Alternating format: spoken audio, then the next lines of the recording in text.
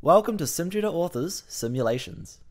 You can create interactive learning experiences faster than ever before, break down each topic into individual steps, and rapidly build a simulation using SimTutor Author's easy-to-use interface.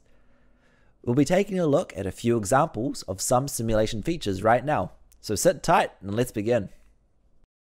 Branch scenarios allow the learner to experience the outcome of their decisions, such as in this quiz question.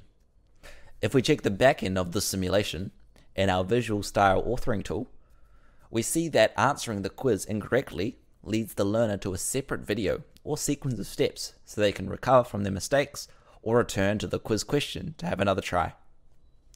Back to the learner view, there are a lot more interactive style experiences available too, such as selecting a tool, like this needle, allowing the learner to control it.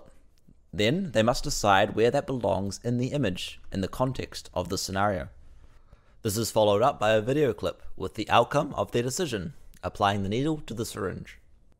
More complex interactions, like clicking and dragging, are also available, such as adjusting the angle of this needle so it is inserted into the patient correctly. There is an option to have special red or green cursor prompts showing, so the learner can know the specific range you would require them to stop at. Switching to another medical example, an ultrasound assessment, moving the transducer on the woman's abdomen produces the relevant image on the screen to the left. Once in place, angling the transducer also changes what is displayed on the screen.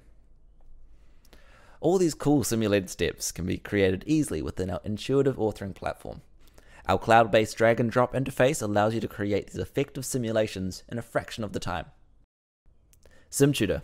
Learn by doing, anytime, anywhere.